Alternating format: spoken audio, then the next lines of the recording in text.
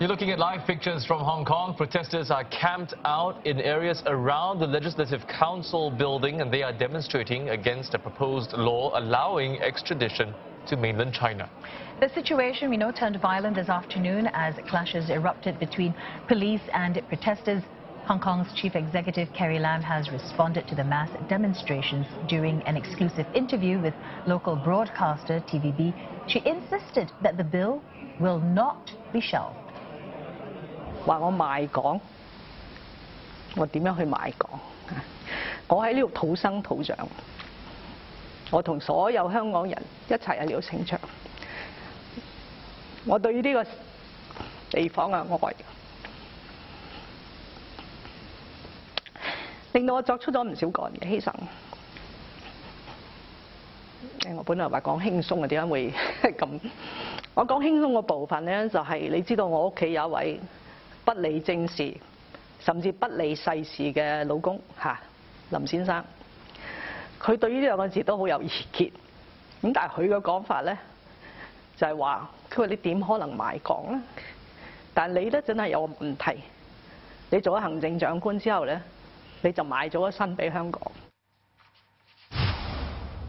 Now, Professor Ho Lok-sang is an adjunct professor at Lingnan University. He joins us now from Hong Kong. Professor, thanks for joining us. You know, I want to get your thoughts on today's this protest that's happening right now, because we know that you opposed the Occupy movement, and this was back in just 2014. And some are saying that this is a hangover from that Occupy movement. So, what are your thoughts about this current protest?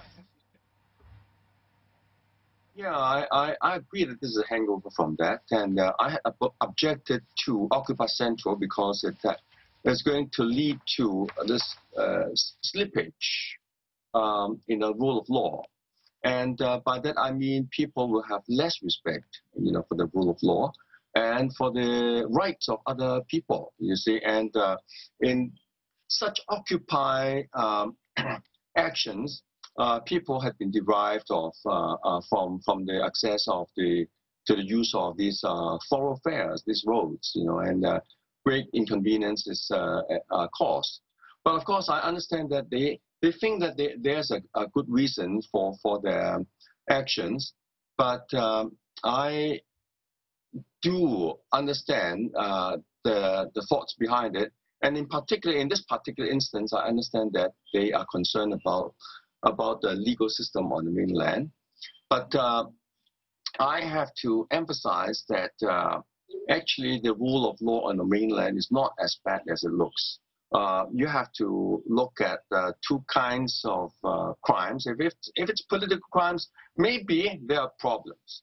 But if it is not political crimes, then after these judicial reforms which have taken place since 2012, when white paper on judicial reform was released, much progress has been made on the mainland. And even to the extent that World Economic Forum had ranked mainland China's judicial independence, at rank number 45 out of 137. And I think that's not bad. That is actually pretty good. And mainland China was actually ahead of Taiwan, Korea, Italy, Greece. So when it comes to non-political crimes, I think there is no fear about injustice. I think they are doing what they can. But and that is why I agree that the SR government is right in excluding political crimes from the list of crimes that are eligible for extradition. But people still do not trust that the government can actually do that, because they worry that some political crimes may be hidden, disguised in the form of non-political crimes. And that is why I had proposed that the SAR government should devise some kind of measures so that people's fears can be allayed. And I myself had proposed that maybe you can form some kind of jury from Hong Kong people. So if they look at the matter and think and agree that this has nothing political about it, then the particular person can be extradited. And I had even proposed a rather high threshold, so that only more than 2/3 of the jury agreeing that this is fine, then the person can be extradited.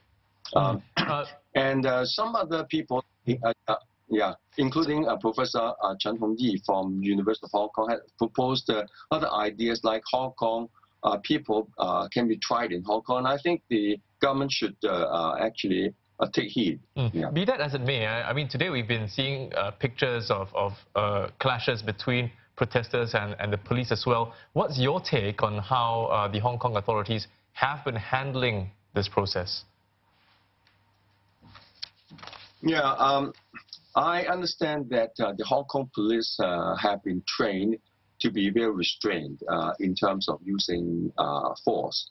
But it is quite sad to see that they had to use tear gas and had to fire some shots. These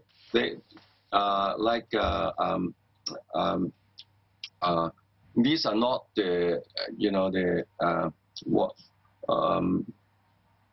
So, Professor, do you agree that the Hong Kong shots, police are not doing a good job at handling the situation? Do you agree that they're not doing a good job at handling the situation? It's, I cannot comment on that because it's really very difficult for them to handle such a massive protest. Very, very difficult.